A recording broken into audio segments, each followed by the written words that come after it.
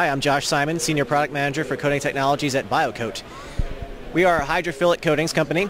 We have coatings that can drastically reduce the coefficient of friction on a medical device down to 0.01 to 0.05. And there are also non-thrombogenic coatings that will reduce blood clotting and increase the time it takes for a clot to form.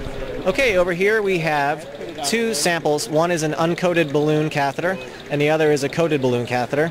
And if you wet your finger and run it down the catheter that's uncoated, you might be able to see how my finger is kind of exhibiting some stick slip there. It's not going down very easily.